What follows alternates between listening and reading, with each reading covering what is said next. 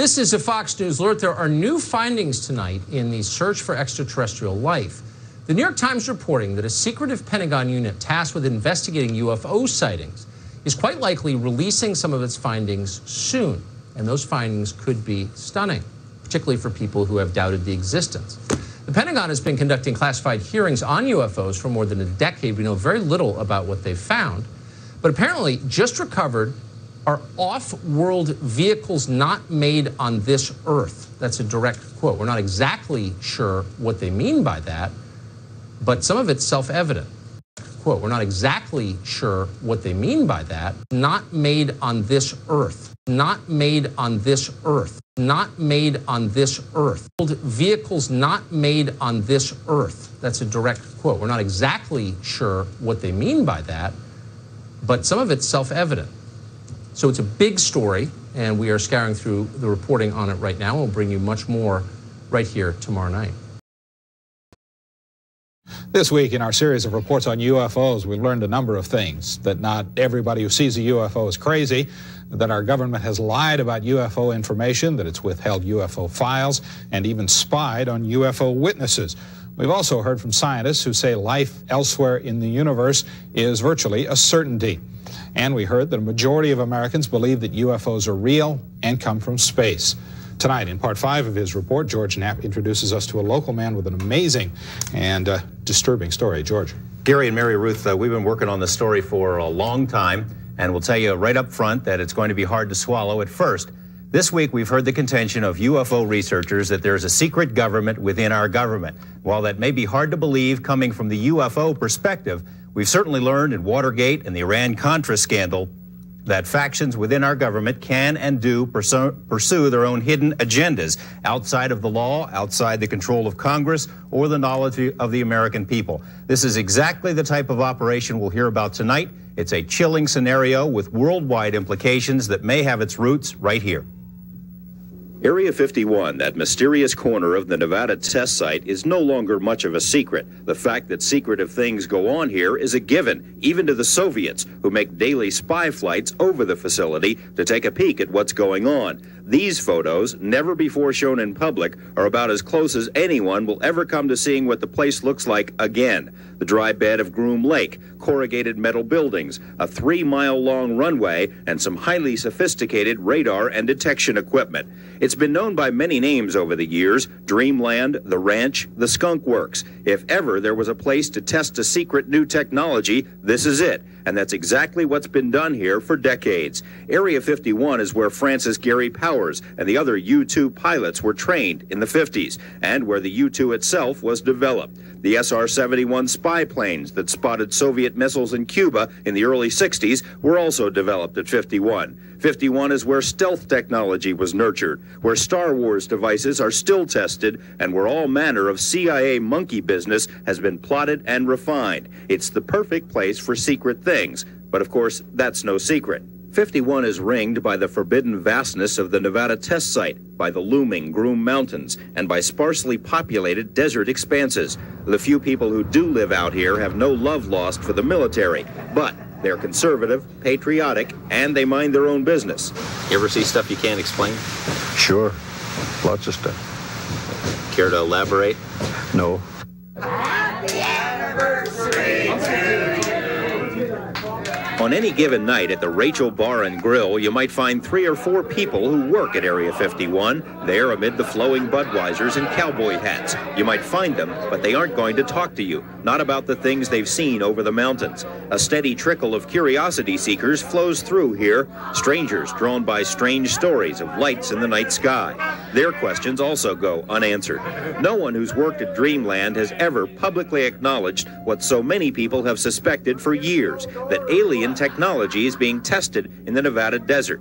The speculation first surfaced in documents obtained by UFO researchers, documents about something called Project Aquarius. The documents, allegedly prepared for an organization called MJ-12, state that a program to fly recovered alien spacecraft was established in 1972 and is continuing in Nevada. The National Security Agency has confirmed it does have a Project Aquarius, but denies it has anything to do with flying saucers. NSA will not say what Project Aquarius is. Speculation was heightened in 1984 when the Air Force seized nearly 90,000 acres around Groom Lake. The action was, by most accounts, illegal. During congressional hearings about the land grab, Congressman John Seiberling grilled the military about the legal authority used in the action and was told the authority was at a much, much higher level than the Air Force. Seiberling asked what authority is higher than the laws of the United States. The Air Force official said he could respond, but only in a closed briefing. In 1987, when the Air Force sought to renew its stranglehold on the Groom Range, news articles once again mentioned the talk about alien spacecraft, and subsequent articles in national magazines quoted unnamed sources about things of alien origin flying in Nevada, things that would make filmmaker George Lucas drool. Despite the speculation, no one who knew Area 51 from the inside ever talked publicly about the saucer stories. Well, there's several, actually 9 flying saucers, flying discs that are out there of extraterrestrial origin. The live interview with the shadowy Dennis drew international attention. Portions were broadcast by radio in 6 European countries and in a nationally televised TV special in Japan. Actually 9 flying saucers, flying discs. Despite numerous inquiries and feelers, Dennis has remained anonymous until now. His real name is Robert Lazar, a young scientist with eclectic interests. The choice of Dennis was an inside joke. He says that's the name of his superior at Groom Lake. It wasn't a joke to Dennis. He called right after and he said, "Do you have any idea what we're going to do to you now?" And I said, "Well, no." And he hung up the phone. Lazar's story is, by any standards, fantastic. He says he's telling it in order to protect himself. He says he was hired to work at an area called S4, which is a few miles south of Groom Lake. At S4, he says, are flying saucers, antimatter reactors, and other working examples of technology that is seemingly beyond human capabilities. Right, this came from somewhere else. I mean, as bizarre as that is to believe, but I mean, it's there. I saw it. I know what the current state of the art is in physics, and it can't be done. Checking out Lazar's credentials proved to be a difficult task. He says he earned degrees in physics and electronics, but the schools we contacted say they've never heard of him. He also said he worked as a physicist at Los Alamos National Lab, where he experimented with one of the world's largest particle beam accelerators, a half-mile-long behemoth capable of generating 700 million volts. Los Alamos officials told us they had no records of a Robert Lazar ever working there. They were either mistaken or were lying. A 1982 phone book from the lab lists Lazar right there among the other scientists and technicians. A 1982 clipping from the Los Alamos newspaper profiled Lazar and his interest in jet cars. It, too, mentioned his employment at the lab as a physicist. We called Los Alamos again. An exasperated official told us he still had no records on Lazar. EG&G, which is where Lazar says he was interviewed for the job at S4, also has no records. It's as if someone has made him disappear. Well, they're trying to make me a non-person. Explain. You called where? Well, the schools that I went to, the hospital that I was born at, past job, and essentially nothing comes up with my name in it. He smiles, but out of futility, knowing the whole thing must sound ridiculous. According to Lazar, his employer was the United States Navy. He says he and other government employees would gather near EG&G, fly to Groom Lake, then a very few people would get into a bus with blacked out or no windows and drive to S4. When you get off the bus, what do you see? It's a very interesting building. It's got a slope of probably about 30 degrees, which are hangar doors. And it has textured paint on it, but it looks like sand. It's made to look like the side of the mountain that it's in, whether it's to disguise it from satellite photographs or what. He says he was never told exactly what he'd be working on, but figured it had something to do with advanced propulsion. On his first day, he was told to read a series of briefings and immediately realized how advanced the propulsion was. The power source is an antimatter reactor. They run gravity amplifiers. There's actually 2 parts to the drive mechanism.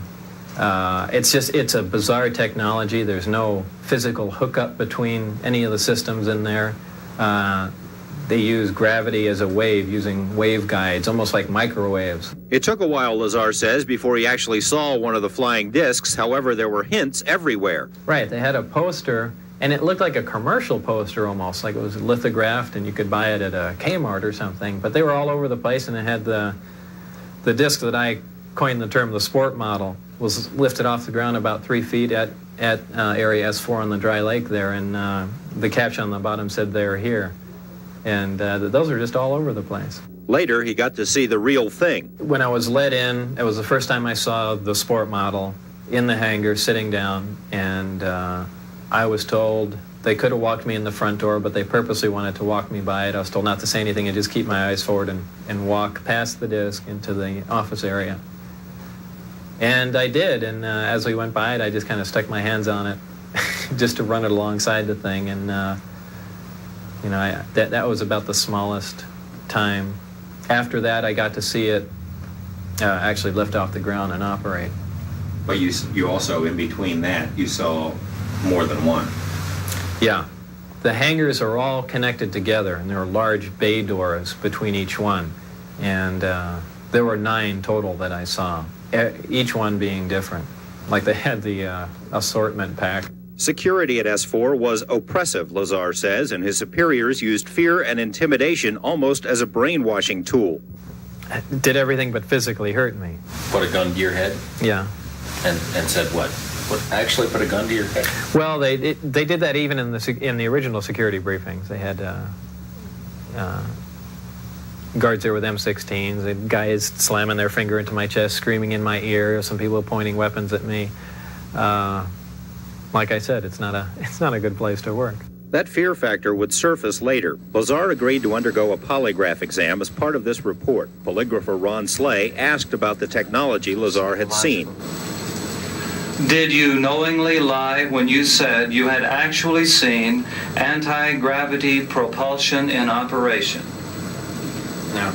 The results of this exam were inconclusive. Lazar appeared to be truthful on one test, deceitful on a second. Slay recommended that a second examiner be brought in. Polygrapher Terry Tavernetti runs a corporate security operation and is a former Los Angeles police officer. He put Lazar through 4 tests and concluded there was no attempt to deceive. And I left there thinking that I feel we do have some credibility to what the subject had to say.